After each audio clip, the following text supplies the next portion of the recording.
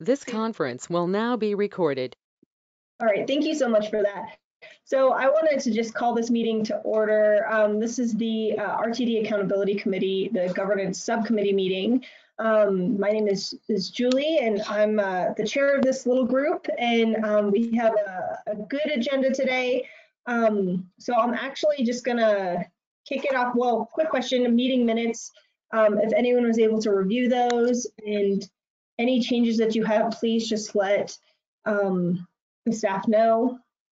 We don't need approval for the minutes for this particular one, but I'm going to let Ron take it off with the DRCOG regional, sub-regional tip model. Now, and the purpose for this presentation was so that all of us have a good understanding of what that tip process looked like. We've referenced it so many times throughout these calls and throughout other meetings. So we thought it would be a really good overview for everyone to kind of just refresh and talk about what that tip process looked like that we're always referring to. So take it away, Ron. Okay. Thank you very much, Chair Mullica. Ron Papsdorf, just for, I don't imagine there's anyone on the call on the meeting that doesn't know who I am, but just in case. Ron Papsdorf, Transportation Planning Director at DRCOG. Filling in for Doug Rex this afternoon, but so we'll get through this. So as Julie said, there's been a lot of reference to DRCOG's Transportation Improvement Program process that we used the last cycle, and so I'll just do a little brief presentation on that process. And so this last cycle that we went through used a little bit of a novel approach. We call it the dual model process. It's also referenced as the regional sub-regional tip model, different ways that we refer to it. Let's see. Okay, so just quick context for people that aren't as familiar with DRCOG world, and one of the things that we do, which is the Transportation Improvement Program. So this is sort of a near-term investment plan. So for local government folks, this is kind of a regional equivalent to your capital improvement program. You know, how you're gonna invest capital dollars. We also invest some programmatic dollars, but you know, this is sort of DRCOG directed federal transportation funds, but also includes CDOT and RTD controlled sort of capital funds. We have to capture all of the big regionally significant transportation investments. We cover a 4-year period with our transportation improvement program, so that's why it's near term. It's rooted within our regional transportation plan, which is our long-term plan that lays out sort of what we're trying to achieve long-term and the investments that we plan over a longer period of time. And then the tip is sort of how we invest dollars in specific projects and programs in the near term. As it says here, it contains all projects with federal and state transportation funding, these major regional projects.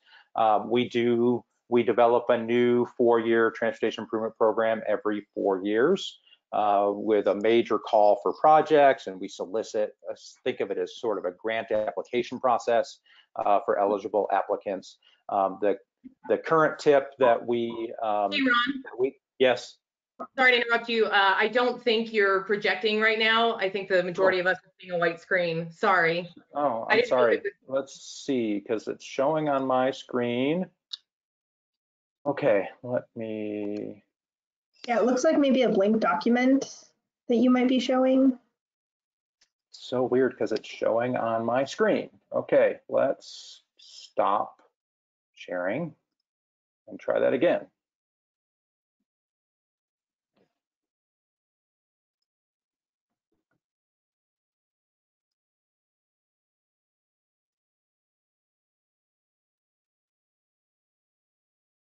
There we go. Okay, thank you. My gosh. Thanks. All of that intro just to get, I can skip this slide now. So the most recent tip that we just adopted is covers the fiscal years 2020 through 2023, that 4-year period. We adopted, the board adopted that in August of 2019. As I said, you know, we previous ways that we put together our transportation improvement program was more of a centralized call for projects. We We knew how much money we had available to invest over the 4-year period. We, through our board, adopted sort of criteria and what we wanted to achieve. We solicited for applications from project sponsors. DRCOG was the recipient of all those grant requests. We reviewed those grant requests. We put together our best recommendation based on the applications we got against the criteria, evaluated those, and brought that recommendation forward through our decision-making process and ultimately to the board. Very centralized sort of at DRCOG. This dual model process, we sort of split that effort into 2 key pieces. There was a more similar to the previous TIP process for sort of larger regionally significant sort of transformative projects. And then we had a sort of decentralized sub-regional process organized around county geographies within DRCOG to solicit project applications within that geography, and then for those groups to work through and figure out sort of and develop recommendations and bring those forward to the DRCOG board for review and action. There were set-asides off the top. We do that every TIP cycle, so there's some big regional programmatic stuff that sort of are set-asides off the top. It's a fraction of the available amount of funds that we have to allocate. I talked about the regional share. The board, after a lengthy conversation and not unanimous agreement, decided to split between the remaining money after the set-asides, 20% for the regional share, those big transformative projects that have pretty widely accepted big regional benefits and impacts. And then for the sub-regional share, 80% of the available funds set as targets for each of the sub-regions, again, organized around county geography within the DRCOG planning boundary. And then the sub-regions then sort of solicited applications from all the member jurisdictions within that county geography, evaluated those applications against the regional criteria. So we set that regional framework and set the criteria, and then based on their applications, their internal discussions, selected a short list and recommended projects for funding back to the DRCOG board. So just a little bit of an illustrative view of that. So this last cycle we had about $350 million or so of DRCOG directed funds to allocate over the 4 years of the TIP. Again, we had some set-aside programs that totaled about $50 million over the 4 years.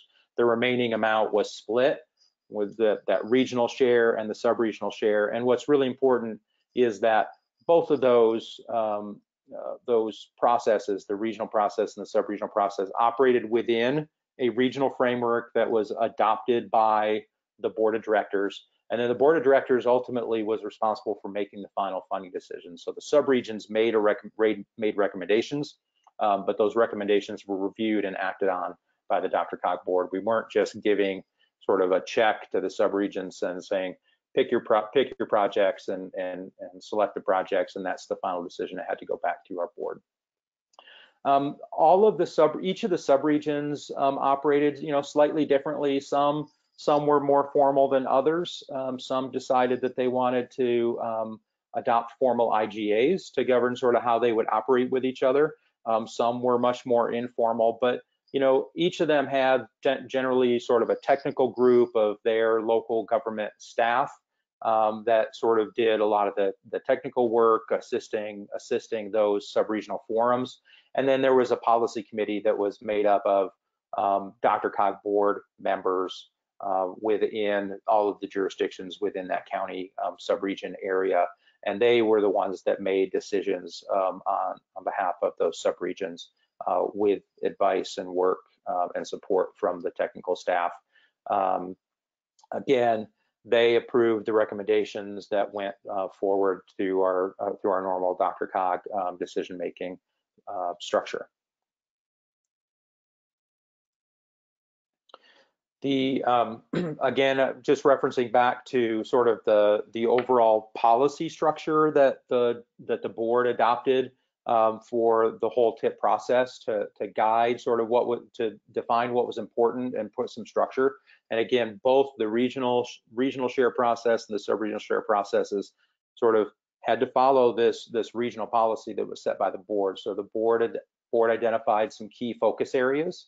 And it was important for project sponsors that were seeking grant funds through the process to demonstrate how their project would support those focus areas. So focus on services and infrastructure for vulnerable populations around the region, increasing the reliability of the multimodal transportation system around the region, and improving safety and security for the system. Hey, Ron, before you jump on, it looks like Jackie put a question in the chat. Did DRCOG board reject any of the sub-regional recommendations? They did not, Mayor Millet. Okay. So there was some discussion, but at the end of the day, they ended up accepting the recommendations that came out of each of the sub-regions. Really good question. Good question. The other big aspect of this, if you'll all recall, DRCOG has a MetroVision plan, which is our broad guiding document for what our member jurisdictions have defined as sort of the outcomes that they want to achieve over a longer period of time. That's called MetroVision. So MetroVision includes a lot of transportation-related efforts, as you might imagine, and specific objectives for what the region wants to achieve. So consistency with those MetroVision transportation objectives was really a really important consideration for the Transportation Improvement Program TIP process for both, again, this applied to both the regional share and the sub-regional share process. But things like ways that we could increase access to amenities, improving access to, that's economic opportunity. When it says opportunity there, it's sort of how projects and transportation investments can support economic development and economic opportunity. Improving air quality, a really important objective that we're trying to achieve, and improving the multimodal network. So just a flavor of those. And then since that latest TIP process wrapped up in 2019, we've continued to convene the sub-regional forums. They have proven to be a really useful organizing structure as we work through other transportation issues as a region. So the most current one that we're working with the sub-regional forums on is our 2050 regional transportation plan. So our next regional transportation plan iteration that sets out our long-range vision for the transportation system. We have talked to the sub-regions about and figuring out the impacts of COVID on TIP projects that were awarded in 2019, and sort of what impact that's having, and how we can manage the TIP program to be responsive to those COVID impacts and manage through those issues. We use the forums to interact with our member governments on other funding calls, and then really it helps the sort of coordination among those jurisdictions within those county geographies. And I think we found in many cases that just that opportunity for them to interact and work together at sort of a smaller geography around broader regional DRCOG transportation issues helps us have better conversations when things come forward to the full board. And so that's my quick overview of that process. Happy to engage in any dialogue or questions that the subcommittee has. All right, do we have any questions for Ron? If anybody has, feel free to jump in.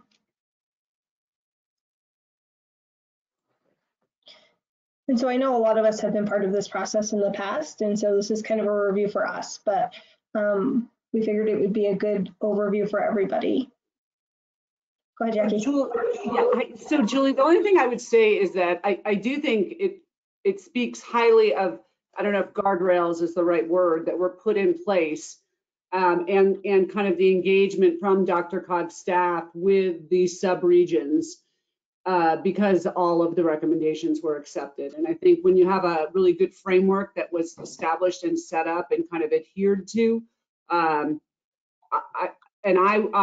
participated in the sub-regional process in Douglas County, and I know we certainly appreciated DRCOG's staff's engagement in our process to make sure that we were adhering to kind of the higher mission and the goals that were established by the larger body. So I do think that was an important part of the process. Yeah, I completely agree with that. And I know for our county, it was just Adams County, but we were able to at least make sure that each city went away with something. And so, how could different cities pair on different projects and things like that. And so it was a great way of just sitting down and having a conversation amongst ourselves about what was the best way to move forward and what were projects that were for the betterment of everybody. I think was another good conversation we had. Go ahead, Elise. Well, I was just going to then translate that process to what we might be looking at with RTD. I mean, I think some of the elements that are worth thinking about applying are, the differentiation between regional routes and sub-regional or even local routes, the division of sort of decision making, or at least idea forming between the local communities that then take it back to the RTD or the larger board, the use of metrics that guide the locals and the regional process. All of those things I think are very transferable, and the fact that the DRCOG process covers the same geography as RTD does also raises the question of whether or not you could use the forms or something like the forms as your means for doing that local decision making or input without creating a whole new bureaucracy, if you will. Go ahead, Dea. Yeah, thank you, Ron. And thanks for this information. This was really helpful. I'm just kind of curious, how are community residents engaged in the process? Do you all have any insight into what that looks like? Yeah, excellent question, Dea. Thank you. We coordinated public engagement at the regional level, since the TIP is a creature of DRCOG. So DRCOG coordinated that engagement effort.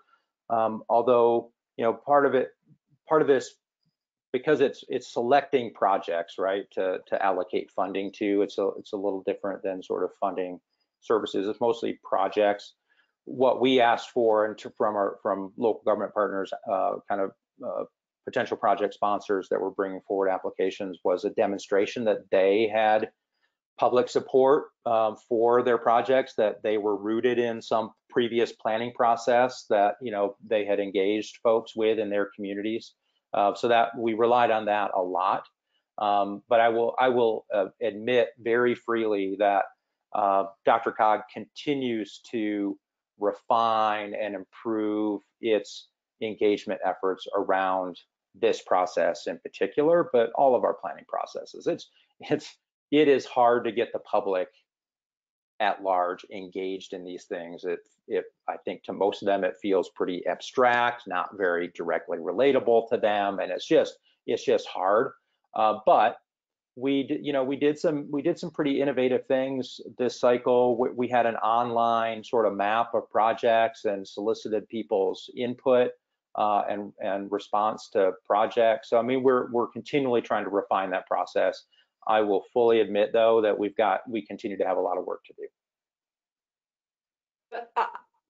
Alicia, go ahead, and then I'm going to make a Well, I was just going to say, I think that, Dea, you identified this as an issue in our last conversation about governance, and I agree that, particularly at the local level, right now, the DRCOG TIP sub-regional process is all local elected officials who are the DRCOG reps So they do a good job of representing their communities, but they may not do a good job of representing other interest, transit advocates, transit reliant populations. And so if you were to go down this path of setting up a sub-regional council or a local council, whatever you want to call it, you might want to then figure out other seats that you would want to add beyond just local elected officials. And I think, I don't know that I would put the onus on the Dr. Cog level or the RTD level to be the only place where public input is received. I think you'd want it at both levels. And I want to absolutely echo those comments. I think that I feel like I get a lot of engagement when I make people mad, but as the mayor, but if they are in agreement with what I'm doing, I don't always hear that much. But I do think the transportation projects that we have, that Lone Tree submitted, were very much vetted through our public process and even our budgeting process, because that is another opportunity for our citizens to engage. But I do think that there is room to engage specific populations that have not been represented or don't know how to engage. And that would be a recommendation of mine to improve the process. Yeah, I would agree with Jackie, because I feel like a lot of the public input I get is really kind of one-off in a way of like, these are the issues that I'm seeing, or, you know, these are concerns, so I'm going to reach out to somebody, and you happen to have your face in the newspaper, so I'm going to call your name and phone number. I mean, that's how most people call me. It's because, you know, it's through our local newspaper. And so I think that it could be organized better. And I think maybe that varies regionally. There might be more local organizations or groups of citizens that, you know, have worked together a little bit better than others. And then in some areas, like in mine, it's just a less organized type of feedback loop process.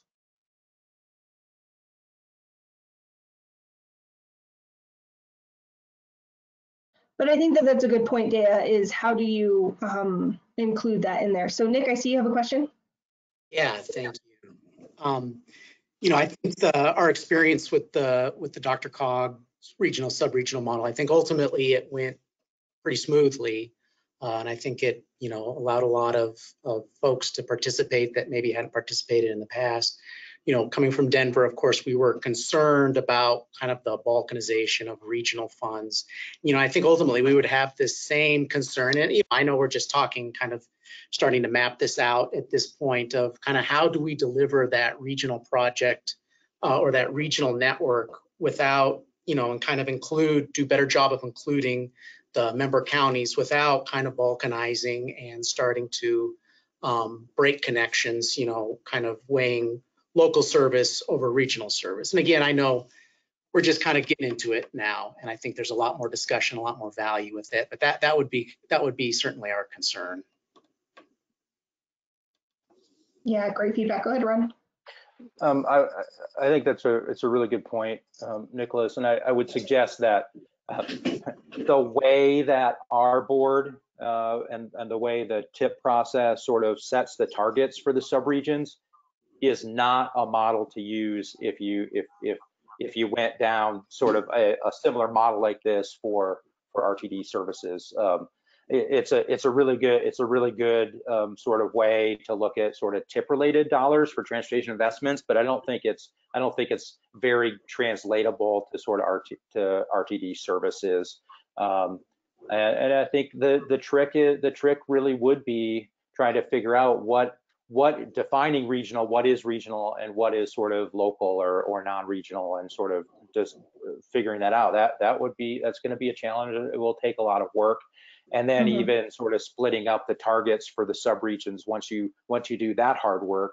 Again, our equation probably is not a good model. Our equation is based on population, employment, and vehicle miles traveled, which, you know, there's components of those that can be useful, but probably from an RTD service kind of trying to get a handle on the demand, that's probably not exactly the right equation to use. Thank you.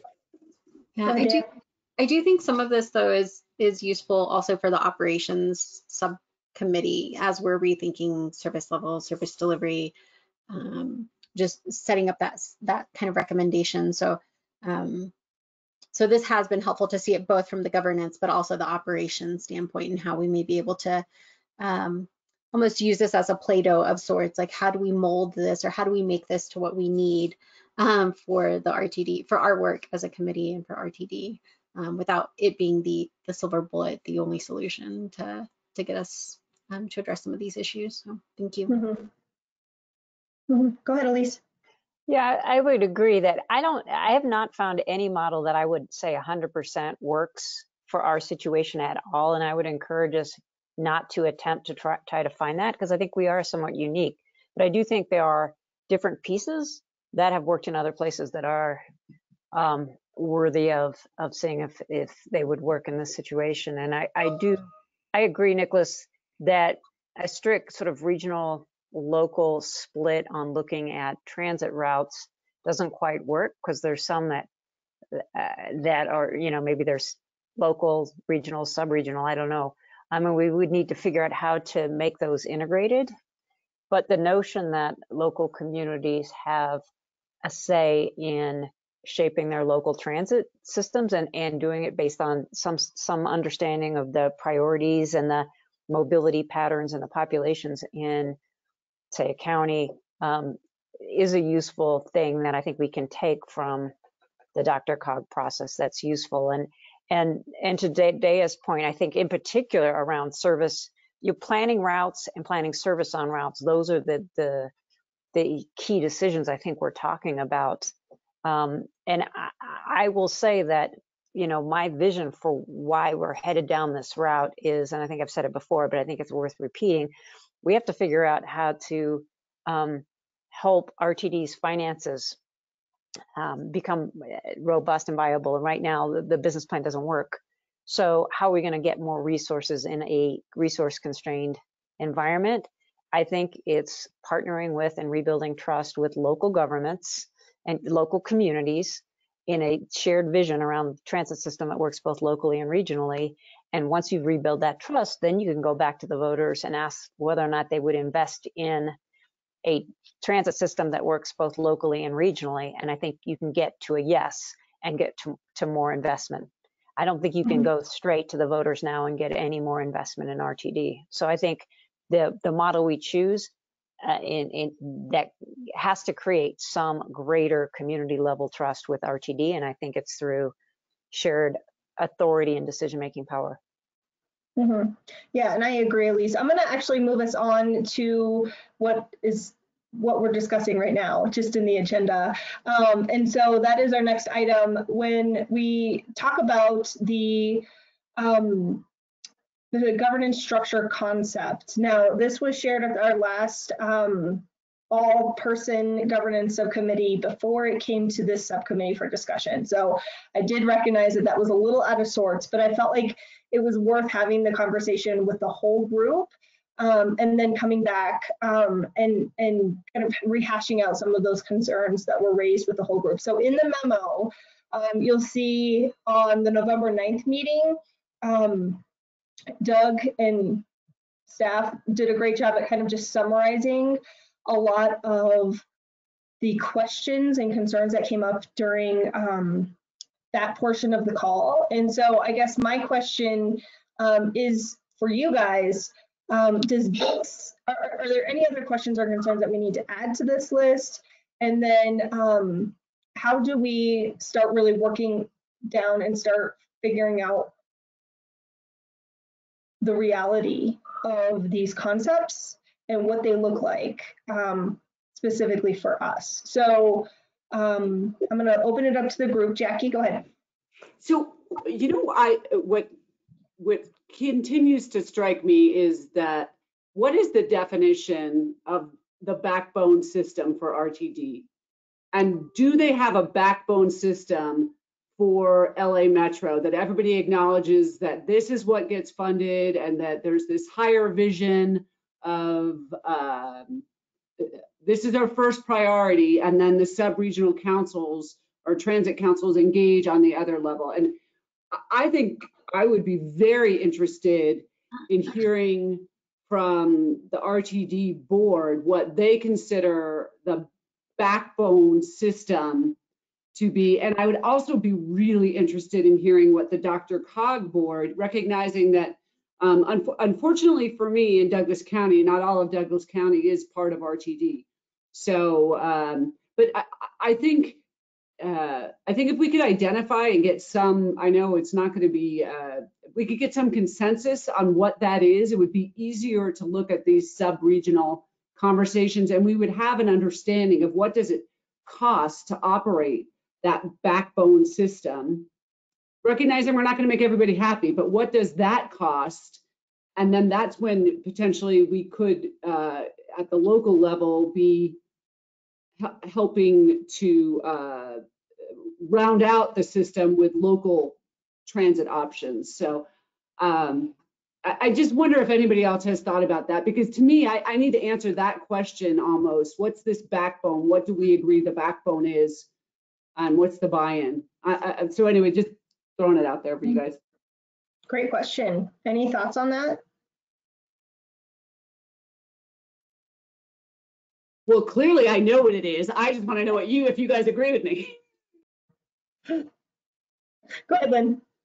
I was just going to say that, I don't have an answer on that one, although Troy and I have talked with some of the service and planning staff about sort of the overall concept of, how do we change RTD decisions to be more locally driven?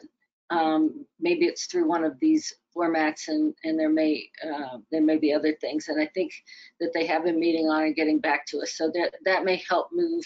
And I think one of your questions was, how do we start to flesh this out? And so when we get something back from them, that may help. Talking to Jesse Carter about the service planning may help. And I know that Crystal and Elise had a good conversation with Deborah Johnson, our new CEO, who came out of LA Metro and Long Beach Transit, which is one of the 24 providers in the LA Metro world, of these sub-providers. And so I think she will be very valuable in that process too.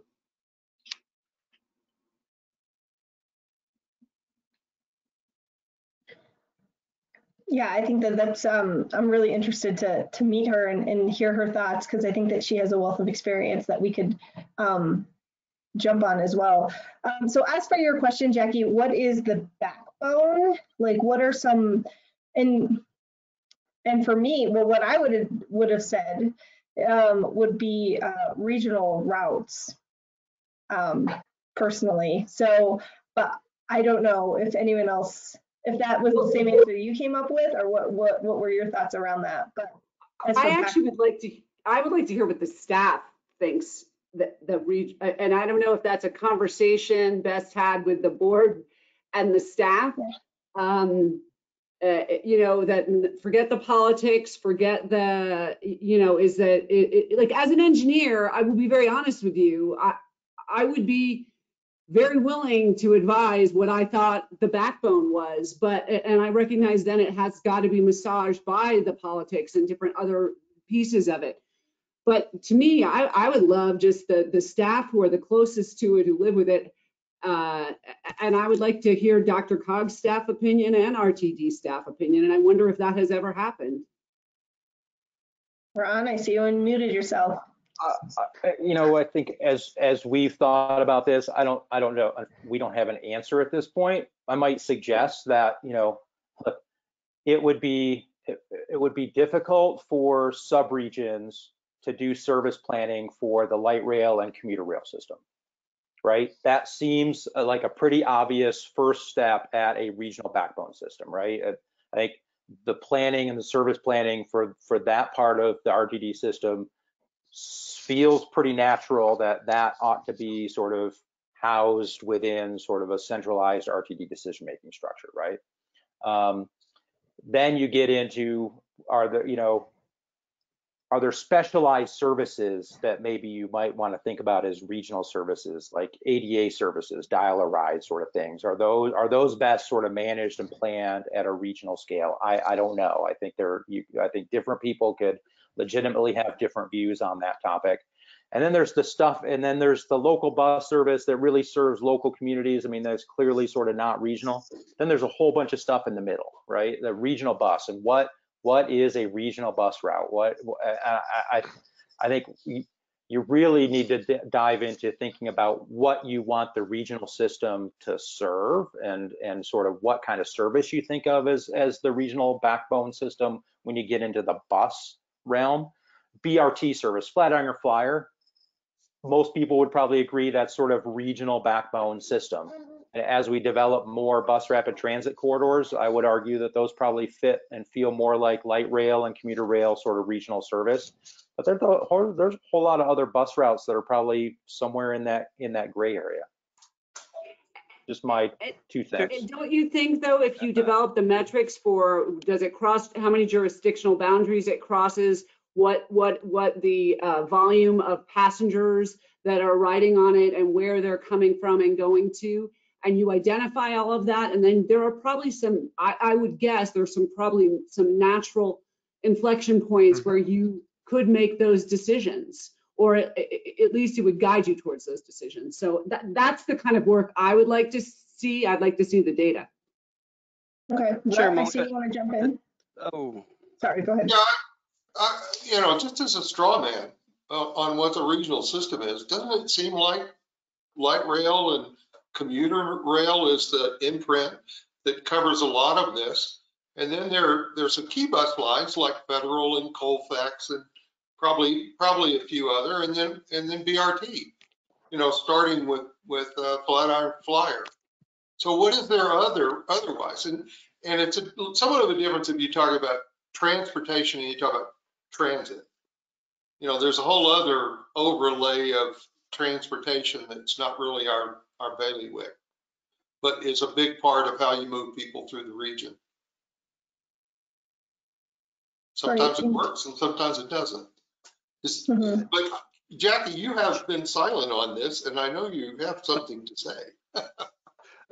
Chair Mullica, actually, this is Bill Soroy from RTD. I'd like to just interject because we were actually having a lot of this conversation, this very conversation during the Reimagine process, and we had identified what we call the core system and kind of other tiers that when we were starting to have that conversation regarding the system optimization plan. So basically, if you look at, you guys are exactly right. What you're talking about, rail, major bus routes, regional routes, were part of that discussion. It was a little bit more, we had a lot more kind of nuance because we were into the details. But if you think about it, we had around 60 to 70% of our service was core service or fundamental. What we call core service, meaning that is service that, it's what we said is probably not going to change too much and in terms of the way we look at it when we're looking at service planning. And then we had other tiers that we were looking at. Again, we were in the middle of that conversation when we hit pause in August, but we certainly do have the data and the information that we could share with the committee at some point related to the core services that we were looking at. Yeah, I think that is exactly what Jackie's asking for, is some of that information. So yeah, if there's any way that you could share that with us, that would be fantastic. Because I think Jackie, you're really on, those are really good questions. And I think that information could really help this committee a lot. Go ahead. And I think it would kind of guide the sub-regional conversation, don't you think? Once you know that, that's all going to get taken care of. You have a sense, I think, and the local regions would know this is getting taken care of. How do we want to expand that service in our communities, and what are we willing to do to bring that about, right? Yeah, I agree. I will also say that it really varies from county to county, what transit you have and how it's used. I'll give Boulder County is probably somewhat unique in that 80% of the trips taken in Boulder County start and end in Boulder County. So only 20% of it's sort of regional. So, which is probably why we care so deeply about having more control over what we consider more local or county service, because it's pretty self-contained. That's very different in other counties. And so, so you have to figure out a system that works, that allows, I think different areas to invest more resources in the regional routes, because that's really where the ridership is coming into Denver, and that's really where they need to focus, and other places where it's much more locally focused. So just to add some complexity to the discussion. The other piece of it is there's probably part of the backbone system that isn't built out yet, which I also acknowledge, and that would need to be factored in, right? So that's the big elephant in the room, but let's acknowledge that that exists, and that would be part of the discussion as well.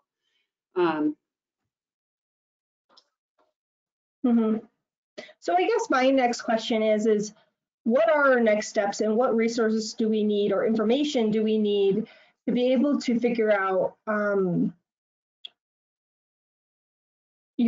where we want to be going in the future? So we do have that reimagined data that maybe we could access.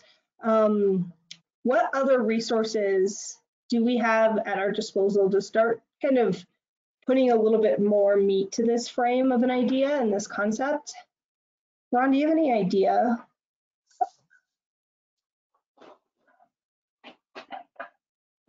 I think if the governance subcommittee is sort of interested in continuing to pursue this concept of, and I think we shared in the agenda packet sort of those two options, as Commissioner Jones rightly said. The final product of this probably isn't one of those or the other. It may, I think you pick the best features of whatever you want to accomplish if you want to head in that direction. So, it seems like tackling some of these core questions is probably a good place to start. And we certainly can gather that information from RTD, from the Reimagine RTD effort, and how they defined the core system, so that at least you have something to start thinking about in terms of how you might define that regional backbone system, and whether you agree with sort of the RTD methodology or not for that. And then, I think really digging into the numbers once you have that defined, sort of then what's the appropriate level of available RTD resources to invest in that system versus sort of the system that's not that, right? And how much, and then the decision-making structure, I think for the subregions, and how that interaction happens between those more local sort of like sub-regional transit councils or local advisory councils, sort of how that would work. But I think trying to get some definition around that regional backbone system seems to me like a good place to start. Any other thoughts on those definitions, especially for local and regional service? I think, so I'll just jump in really quick. I mean, one thing that I keep thinking about in the back of my mind is the role of not only RTD, but I will just share, for a lot of transit equity folks, the core services in the city and county of Denver, which just want to lift that up. And as we think about regional services, I guess one question that I have been kind of wrestling with as I've heard this conversation is, what's the role of potentially CDOT in some of these other services, either, I don't know, much larger regional, but as I think about, the busting and other things that they've been operating, that's more of a question, and thinking about what that is. It's probably not within governance. It sounds like that's probably more so within the operations, but it will certainly influence whatever governance structure we have, kind of in recognition that they are providing some level of transit service as well, but to other communities. So I just want to lift that up. I also think I appreciate Bill lifting up the work from Reimagine RTD, because I think that can help inform this conversation as we think about the governance structure that we might want to implement.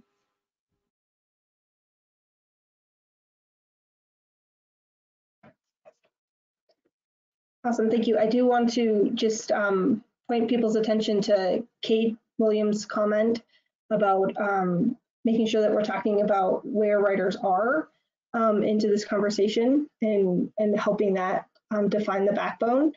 So I think that could be a great idea look at as well. And so we also had a conversation about on the 9th about, is there a hybrid between these two options? So when you look at the document where the governance structure concept, we have two kind of local involvement options. One is a local advisory council, and then the other is a sub-regional transit councils. Is there a hybrid that could exist between these two? And any specific ideas on that? Or is everyone just kind of all in for the sub-regional transit councils?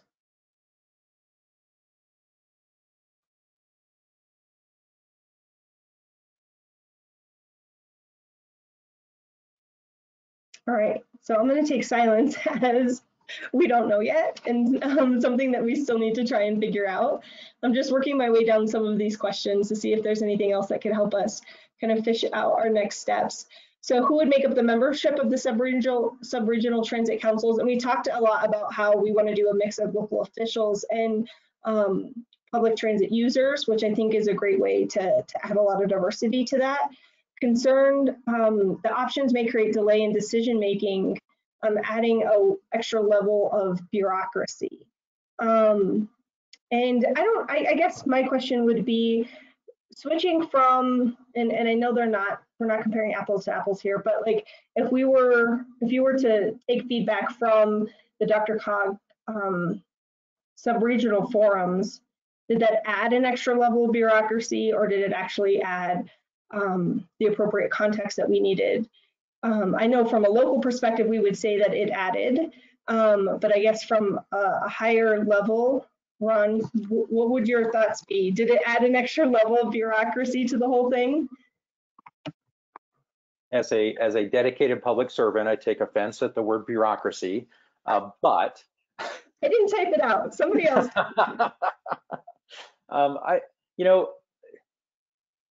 An extra layer. Look, I think it's all about what the outcome is that you want and how much you're willing to trade off, right?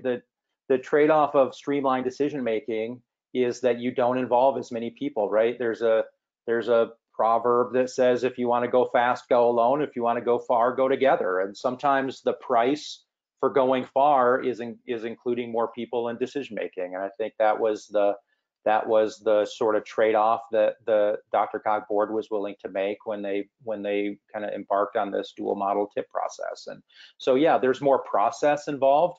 I can tell you, staff at DRCOG attended a boatload of additional meetings that we would not have had to attend under sort of our previous TIP process.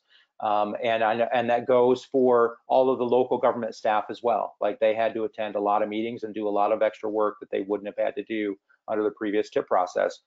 But, at the end of the day, I think the bigger question is, did the participants in that process feel like they got a better outcome, and was it worth that level of effort? And so I don't know if I answered your question, but it's clearly a trade-off.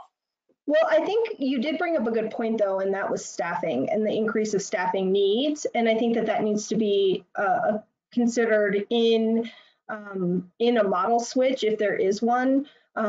If we propose a different model, what does that mean for RTD to be able to support, additional forums, additional sub-councils, whatever it is we want to call them? What does that look like, and what are the implications of that? So I think that's a good idea to kind of add that to our purview of things to think about.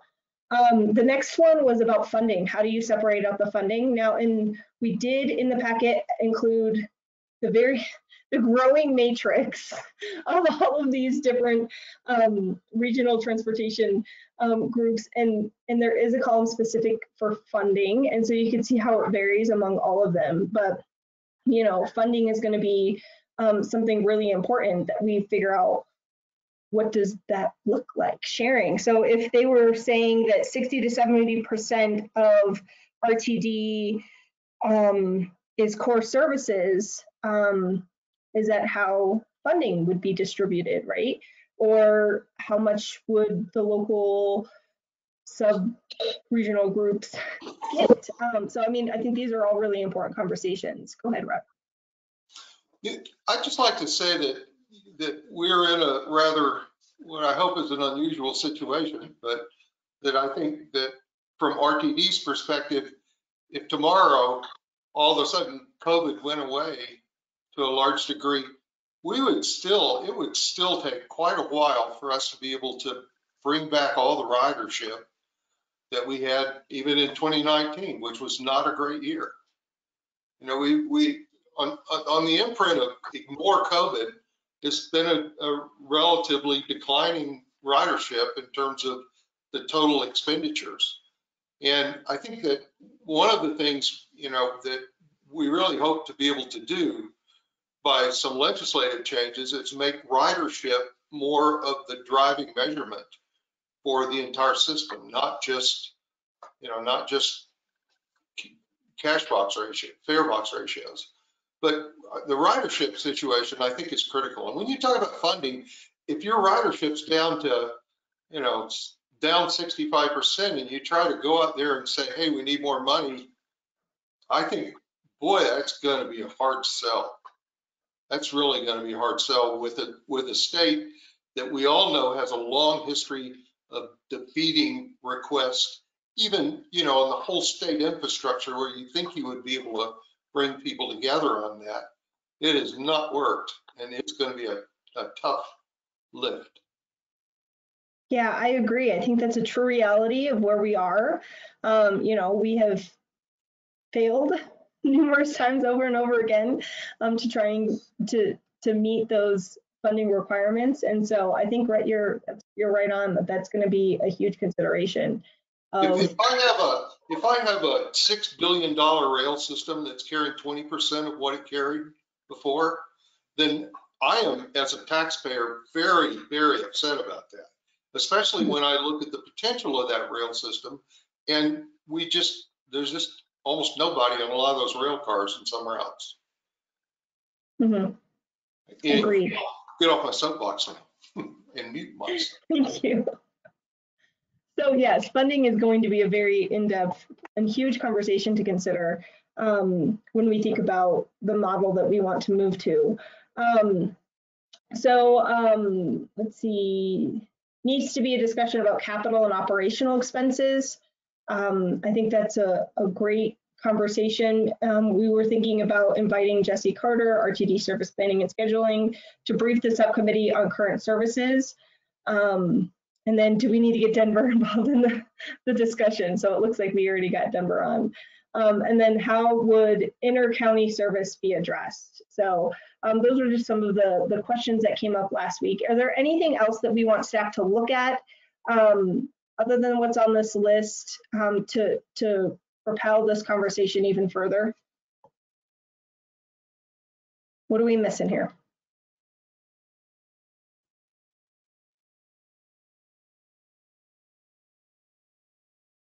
And maybe there's nothing to add, and that's okay too. Okay, so from what I heard from this conversation, it looks like a lot of folks, because I haven't heard otherwise, are really considering this option to the sub-regional transit councils. And I think for the most part, it's really just kind of fleshing out what does this mean and what do these options look like? Because I think we need to get a little bit more in the weeds here to determine if it's something viable and something that could actually meet our goals, which would be making sure that we have more local government and local ridership input in some of these overall RTD, service planning ideas. And so I think that we will continue on that track unless anyone tells me otherwise. And then Ron, yes, I would appreciate your staff support in just trying to get a little bit more information from the questions that we raised today. And one question I did have for you, I know that we do have several kind of local staff folks on this call. How are they going to be engaged in this process, if at all, or is that too soon to talk about yet? Is that a question for me? It is, yes. How would you like us to engage with local staff? Well, I think that they might have some good ideas to add flesh, I think, to this concept that we're working on. And so I'm not quite sure if that is just you know, a separate, you know, technical staff call, or just a solicit of ideas and proposals. I'm not quite sure. Happy to do that. I've got the list of folks that are on this call, and I can go back and look at, you know, some others that have been on some of the other ones, because I'm sure not everyone's here at this meeting. But we'd be happy to sort of convene a meeting of just staff folks and sort of have a parallel conversation and get their thoughts and input on some of these things that we certainly don't own the corner on these issues, and guarantee you we haven't thought of everything. So happy to solicit that input. Agreed. I think that's a great idea, because I think our local staff are the ones who help lead the charge when RTD says, what do you think about these service cuts, right? We work in partnership with our staff to figure out, wow, well, there's so many people that are going to be, you know, without mobility over here, and gee, it would be better if we put resources here. So asking our technical staff on how could we set up a system where their input featured more prominently in what a local system would look like as it interfaced with the regional system, I think would be super valuable. Great. All right, so we have about 4 minutes left in this call. I think we have some next steps of more information that we're going to be asking for to help continue this conversation moving forward. Quick question, do we want to, on our next subcommittee call, does this group think that we need a presentation from Jesse Carter regarding the RTD service planning and scheduling? Is that something that would be beneficial to this group, or something we want to hold on? I think I'd be more interested in getting some of the data about from our staffs, from the discussions that Ron is going to be having. To me, the service, I don't know that the service planning governance issues are, I don't know how to say this the right way. That's probably not going to influence what I think should change in the governance structure, the service planning and how service planning is conducted, other than I do think there is some consensus that we think there should be more local engagement in it. So that's what I'd like to talk about rather than how they've been doing it. Okay. All right, thank you for that feedback. All right, so we have just 2 minutes left. Are there any other final comments from this group? Or Ron, is there anything else that you have questions about for us? Madam Chair, I don't have any other questions. This has been great. I appreciate this, and we've got some to-dos that we'll follow up on, and I think we have some good guidance. Great, thank you. Rhett, I see you have your hand raised. I just wanted to ask if we're confident that we have all the thinking from the Reimagine RTD group on that it's relevant to the subject we're trying to get at right now. Is there did they really get far enough to dive into this? Is Bill still on the call? Nope, don't see him. Yeah, Bill, I think he's still on the call. Yes, sorry, I was running to hit mute. Yes, we did actually get into this a fair amount, and we were starting to talk about you know, the core of the service again and focusing on the system optimization plan. Obviously, before we kind of hit the pause button at the end of July, early August. If there's any way to read that information, it might be helpful. Yeah, and actually, you know, not to just to add on to the comments, I think that what the people that will be presenting some of that information should be our service planning staff, which again, not to say that we're going to regurgitate how we do service planning, but again, they could also be available to answer questions regarding our service planning process. Thanks. All right.